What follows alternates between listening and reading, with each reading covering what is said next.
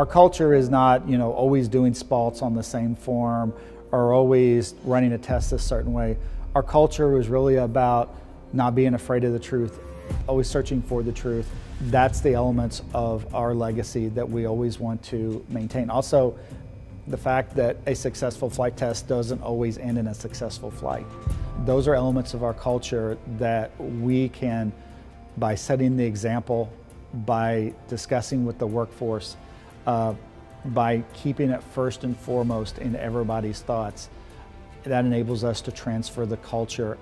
It's really unique when you look at flight testing, kind of the magnitude of what's involved. If you look at just one Trident II D5 missile, it's pretty impressive, but flight testing is one of those things that allows us to demonstrate the continued credibility of our deterrent to our adversaries. This launch this morning represents approaching the end of 2 years that we have been conducting test flights from here at the Cape.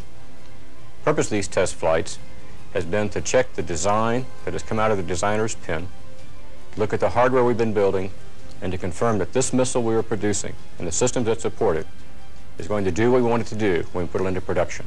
Flight testing is a big part of the SP program. It's extremely important both to certify crews. We do a demonstration and shakedown operations, and that's how we do the end-to-end certification of the weapon system. It is a graduation exercise. Following successful DASO, we certify a ship that can take on a strategic outload and begin strategic patrol. We also established the Commander's Evaluation Test program, which establishes the initial performance of the weapon system, both accuracy and reliability, and those are the planning factors by which we give STRATCOM to do the targeting work and understand how to use this weapon system that we're giving them. The CET program then is followed closely behind by a follow-on CET program where we are doing really change detection, and it serves two purposes, both to detect changes in the weapon system performance, but also to visually show the world that this deterrent system works. And then when we test our missiles here, it shows the world the accuracy and the dependability of this missile. And there's no other weapon system that is as accurate and as dependable as this. There's an organization in our group called the Flight Test Working Group, and there you have your reentry teams, your guidance teams, your systems integration teams, the people who want to do experiments on the boat itself. Anyone who wants to learn about how their system works a little bit better or try out a new capability, they use the flight test program in order to exercise how well they did in their planning and design. Testing also helps us monitor and ensure that we understand as the system ages. It also feeds into our development activities of the future. We have the opportunity to learn from flight tests. It actually, from my perspective, creates some constructive tension. You'll find that when you're trying to develop something and put it on the front end of a missile, it's very easy for me to say, well, come on, it's not that dangerous, just go off and fly it.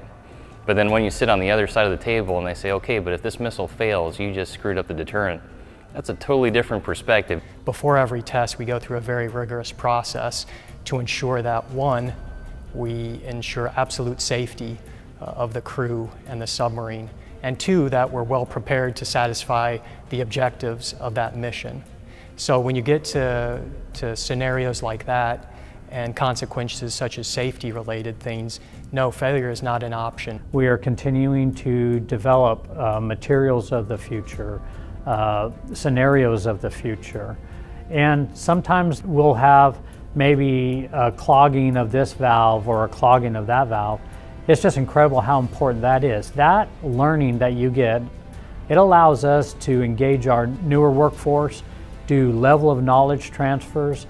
They'll learn more in the 4 months after a flight test than they'll learn sitting for 2 years if there's no anomaly or no flight test going on. Polaris in its first configuration. But when the button was pushed and the bird took off, it failed to program.